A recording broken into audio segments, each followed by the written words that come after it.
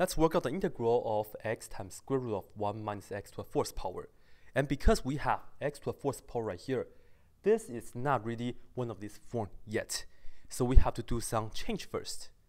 And the change is, we can look at this as the integral of x times square root of 1 minus parentheses.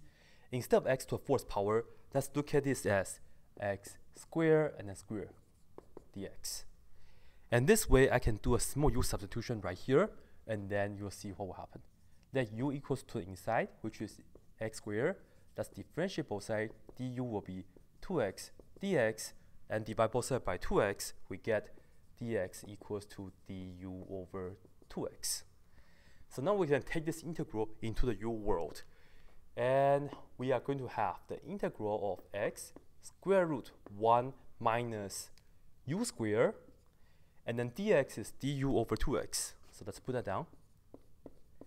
And as you can see, we're lucky to cancel this x and not x, right? Here we have 1 over 2. Let's take the outside. So we have 1 over 2 right here. And then we have the integral square root 1 minus u squared du. And now this integral right here, we can use the first situation, to help us out. Because we have the 1 square, technically it's like 1 square, that's the same as a square. And then the u squared is the same as x squared. So now the idea is, the integral starting in the x world, I took it to the u world, and now we have to take this into the theta world and then work it out. To do that, and let's box this part right here, I will have to let u, because we're talking about u right here, u is equal to 1 because a is equal to 1. So let's write it down. U is equal to 1, so it doesn't really matter to put it down. But then I have to put down the sine theta, of course. And differentiate both sides, we get du equals to cosine, derivative sine is cosine, and then we have the theta. And let's see. So we take this, let's write down the 1/2, and put down the integral sign, and then inside we have square root. The 1 square is just a 1, so we put down the 1, minus u squared is what? Square here, we have sine square. Sine square theta, and du is the same as cosine theta d theta. So let's put that down. Cosine theta d theta. Okay? And hopefully you have watched these videos already. You see this right here, 1 minus sine square. We can use that, right? 1 minus sine square is equal to cosine square, and then the usual deal is inside of the square root. So square root of cosine square, that means if you like square root of cosine square, of course that's just regular cosine, but then this is cosine to the first. We have another one right here. Altogether we have cosine to the second power. So this is 1/2 integral of cosine square theta d theta. Okay? And now the question is, how can we integrate cosine square theta? And the answer is, use the power reduction formula for cosine. The 1/2 stays on the outside, and the integral sign stays the same because we're not doing any integrals yet. But then for cosine, this is the same as 1/2 times 1 plus cosine of 2x. No, 2 theta, because we're using theta right here. 2 theta and d theta, okay? And that's the change that I'm making. This is the same as cosine to a second power. 1/2, of course, that would be 1 over 4. So that's what we have. And then we have the integral of 1 plus cosine 2 theta d theta. And I shall make a note right here. Although the number is, this is the 1, but I cannot take the 1 outside. I can only take out a number when it's multiplying with part of the function. I still have to integrate the 1.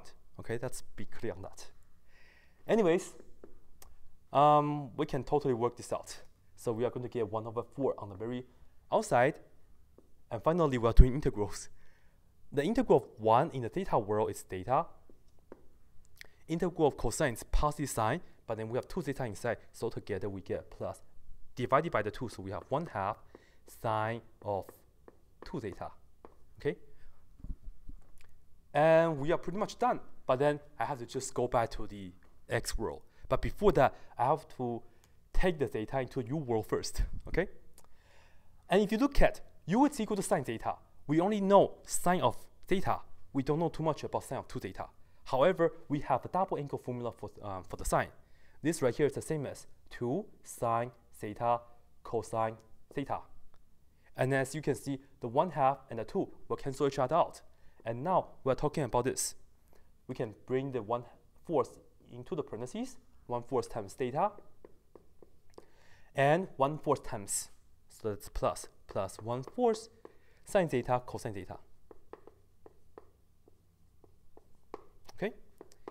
And now the question is, what's theta? We know u is equal to sine theta, so let's put that down right here. U is equal to sine theta. And if we apply the inverse sine on both sides, we know that theta will be the inverse of u. I mean the inverse sine of u. Okay, the inverse sine of u. And that's the first change. So for the first part, we know we are going to get 1/4 inverse sine of u. All right, plus 1/4. And now the question is, what's sine theta? Well, luckily, this is just the same as u, so that's good. So we can just put on u right away. Okay. And now the question is, what's cosine of theta? And we can look at, let me just use this one for convenience. Okay. Let's look at this one for convenience, okay? Because we know sine theta is equal to u, I can look at the u as u over 1. I can draw a right triangle real quick. And then put a right angle here, put the theta here, and then we are talking about u over 1. For sine, in the right triangle, we know this is going to be opposite, which is u on the top, over hypotenuse, which we have 1.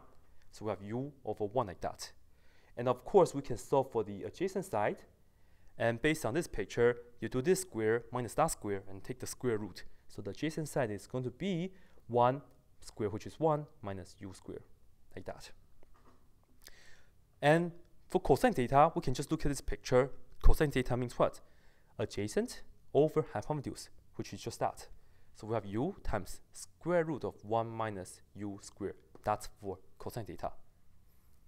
All right. U is what? U is all the way right here. U is equal to x squared. So we can just plug in u is equal to x squared, and then we will be done.